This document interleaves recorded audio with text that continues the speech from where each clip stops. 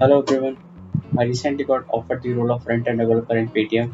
In this video, I will share the interview process, all the questions asked in all the rounds, and I will also share the solutions of those questions as well. And at the end of this video, we will cover some tips which will be helpful in all other interviews as well for the similar companies. So let's start. I applied to the Insta Hire. That's the website. I will drop the link into the description, and that's not a promotion. After I applied there, I got a call from their HR, and she had some communication with me over the call. And a few of the questions she asked me, first of all, she summarized the JD of this job.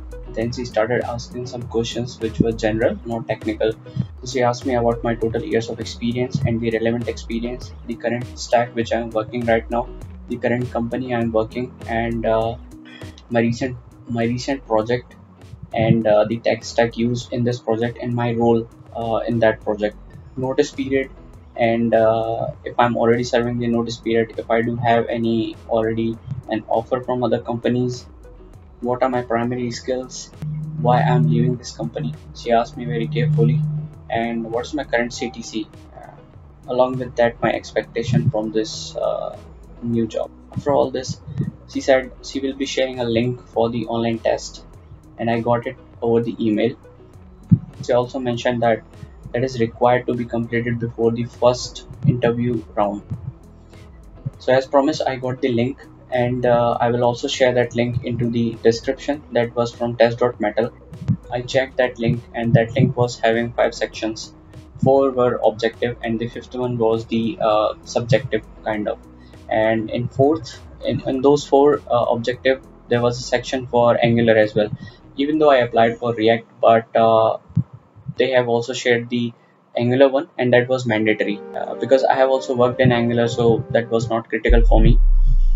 After completing all those four rounds, I mean the four sections, the fifth section was like creating some HTML elements, applying some CSS in there, and putting some events on those elements as well. That environment was buggy. I was not able to log or alert anything. I was checking out with the functions, so I acknowledged her about the same thing, and she also shared that that's fine if you have completed all those sections. So after completing that test, she called me back after like 2 days, and she asked about two time slots when I'm available for the first technical round, and that round was going to be for 1 hour.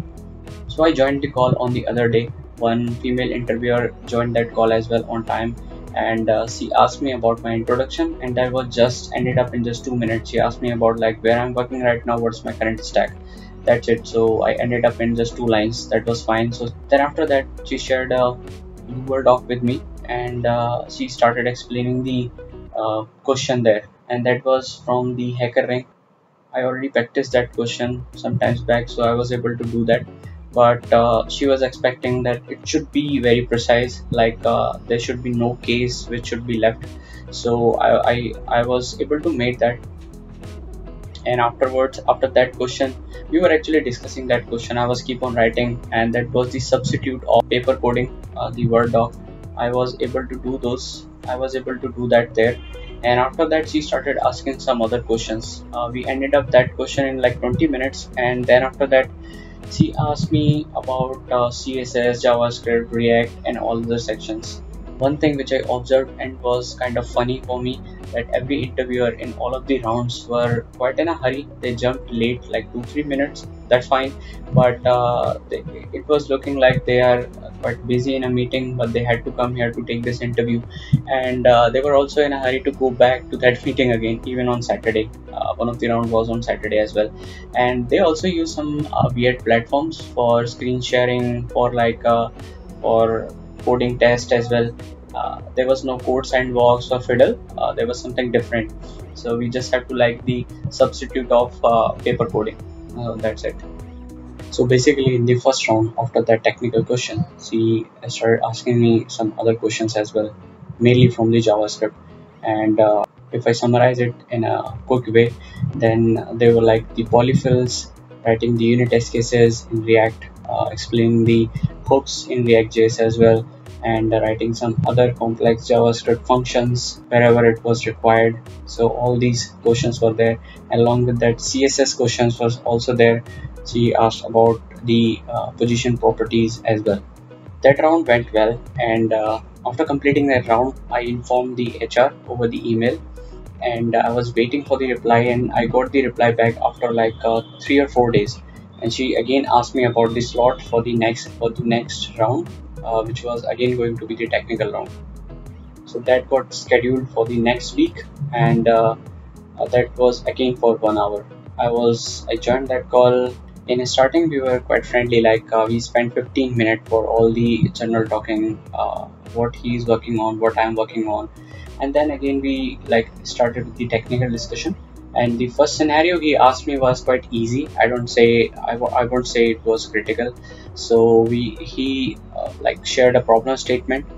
We needed to create a search functionality, and we need to implement the type ahead in that. He asked me to write the contract, what will be the API contract, and like searching after that into the input field, I should get a list of cities or countries associated with that, and there was a filtering of those lists was also required on the UI side, which I also implemented. And along with that, he wanted that if I get any result and wants to click on the search item, that there should be a dialog box should open, and that should show the other information about that city and country. So that combination was there. I would say that was a critical one, because we generally make these things very frequently in our projects as well.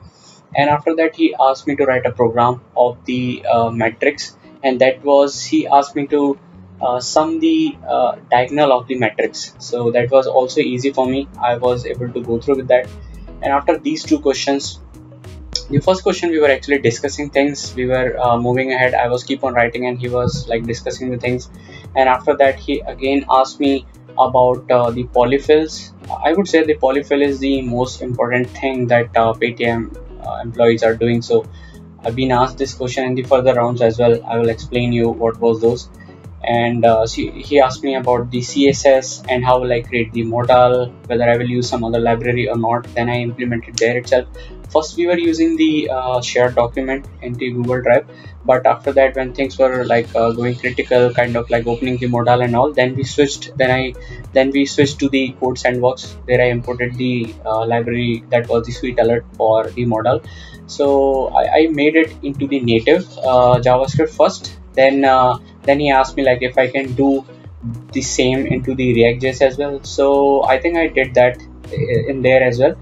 And that was pretty quick because I used the pre-created template of React.js, and what I had to do, I assumed that data is there, and then we did the searching and opening the modal. So that was quick. So after completing these two rounds, I was waiting for the HR to get back, and then she get back after a week. I did not hear anything in between. I was confused whether like what happened, what actually happened. So the guy who took my interview shared his personal number with me, because I had some questions to ask and the time got over. So he shared that you can call me later and we can discuss those things, those scenarios or questions or project or whatever the things you want to know about the Paytm. So then I pinged him like after a week that I did not hear anything from the HR. So that guy did not reply, but yeah. So the HR replied on the same day over the email that yeah, I got qualified the second round as well, but with the news that it's been a long and that position has been filled, but we are aligning you to the another project. There is a twist. So she shared that that team is taking two more rounds as well. So earlier I had to go through with the online test, the first interview and the second interview, and I was done. And but with the other project, they said that they will be taking two more rounds as well. So I said okay, that's fine, I can go through with it. So she again like scheduled one of the round, which was again for 1 hour, and again I joined the call. That happened like just after the 2 days once he asked me, and that round was also good. That was, I would say, the rapid round, because that guy asked me a lot of questions, and he needed the real speed. I don't know like what he was trying to check, but he really need the speed of doing things. So first question was there was to like create a uh, countdown application in React, and he shared one platform. I don't know what was that. There was no inference, there was no imports, it was just the text editor. But I asked him like if we can move to the code sandbox, I can write it in like very good way. So I did that. I created the counter application with like set interval and all those things. That application was good, and I took like 20 minutes in that. And after that, he started throwing the questions like write a polyfill for map, write a polyfill for filter, and write the polyfill for bind as well. And after that, he asked me about the promise, and he asked all the functions of promise in JavaScript. Then he asked like if I can write the polyfill for promise.all. So his major questions was from writing the polyfills in JavaScript. He asked me to write the JavaScript programs. That was some like small programs, logical checking kind of. So I was able to go through with those as well. And then he asked me about the redux in React.js. He asked me to write the whole syntax like map state to props, map dispatch to props, and the connect method is there. And again, after like when I was writing this thing, he asked me if I can write it in a proper syntax. So again, I used the same code sandbox, and I created a simple counter application in there. And believe me, it was just in 1 hour. So he was expecting too much in there in that time. And after completing all those things in 1 hour, some other questions was also there. Like he asked me to write the example for call, apply, and bind.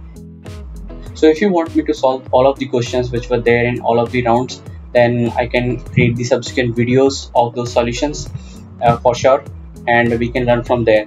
And like as per her promise, after completing that round, she called me back in the next day itself, and she asked me to schedule the final round, which was the technical round for 1 hour. And that was the domain specific round, I would say. So we scheduled the call again. It was for 1 hour, and I connected, and that guy was really I would say calm, and he started asking the questions from the like React algorithms, I would say, like how the virtual DOM works, what is the algorithm behind that.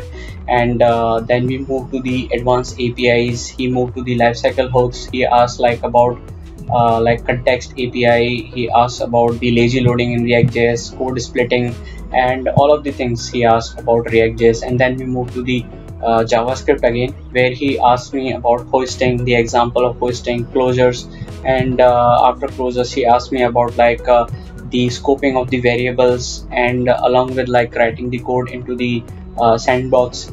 And after that he moved to the CSS, and CSS he also asked me some of the questions from Flexbox. And then after we moved to the like APIs, which was quite, not I would say intensely, but quite related to the Node.js. So he did not like went into the details of that, but he asked me about the streams. He asked me about the Node.js Express middleware, and like how we created, sending data, parsing, all these things. And he also asked me about writing a code into the JSON, and that was about like printing out all the keys and values. Then he asked me like if the JSON is nested, then how can I write that, how can I like print all the keys in there. And when I did that, he asked me that if I can do the same thing with the recursion. So there were a lot of questions as well in the last round. And then he asked me about like what kind of project I'm doing, what are my day-to-day activities into the team, what's my role, and what I'm like looking out for the next project or opportunity. That was all, I would say, the technical perspective. And then after the completing all the technical rounds, which were for me 5 rounds, and then we moved to the like HR discussion, which was again very fair. I would say that it was straight. It was about the general talks, nothing technical. That was all from the Paytm. So if you like this video, and if you want me to solve all these questions, you can drop your comments into the comment section, and I can create further videos. If we can cover it in a single video, or if we can cover it in like 2 or 3 videos, I will do that for you.